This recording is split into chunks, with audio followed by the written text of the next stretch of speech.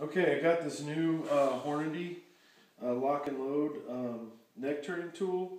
It's powered by a drill, and I just want to show you guys like how I'm forming this 270 AR brass. I'm starting out with 6.5 Lapua by 47 brass. It's the best brass out there. Big Dog or Bruce, he sort of pushed me reluctantly to this brass, and I tell you, this brass is the best. So much better than Lapua Palma, much better than any of the 308 brass I've tried. It forms really easy. So I'm going to show you guys how easy that is. So I'm using a die with the guts taken out, just so it'll push the neck back. And I'm not even going to use any lube on this. Just show you how easy this is. Put it in there. Oops. That's got to be tightened. That popped loose because it wasn't tightened all the way. I'm going to turn it once. I'm just going to go down again. You can see it push the neck back. I don't know if you can see it, but part of it's thicker and part of it's thinner. That's the neck, and now we're down into the regular brass. So I'm just going to use this saw just to cut that extra off. Put it in there, and there's a little jig that you can get.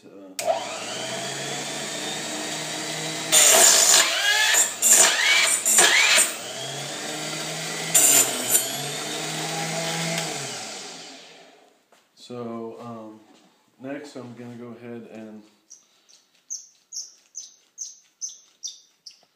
just cut some of that extra off. I'm actually going to ream it. I just wanted to get some of that extra off. So next thing I'm going to do is I'm going to run it through my Hornady trimmer, and I've got this Forester 264 reamer on there, and it fits right in there.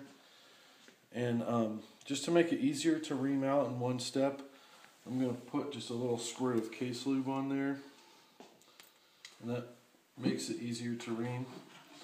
So now I'm just going to go in there, ream it out, and then I'm going to trim it to length.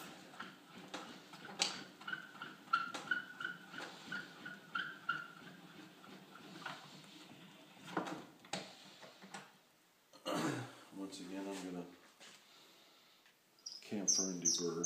I just did it before I went in there just to make it easier for the reamer to go in. So now I am going to neck turn. So I put this piece in there. It uses a Hornady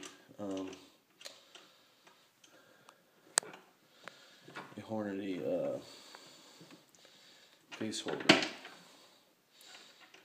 So, gotta loosen that up so it slides in.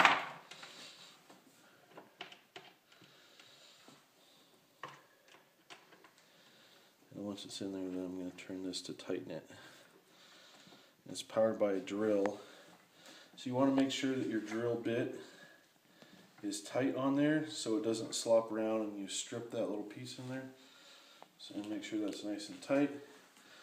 And you have to make adjustments up on this piece right here. It clicks down to get it the right amount down, so it only takes the brass off you want. But this goes really quick.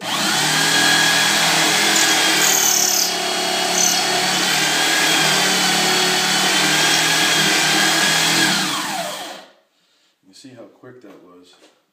So I'm going to hold this and tighten it. And now, look how pretty that is. It takes it right down to the neck shoulder junction there. Makes it nice and clean cut.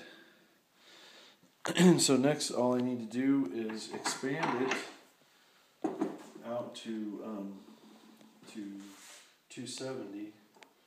So I've got my expander die somewhere. Here's my expander die.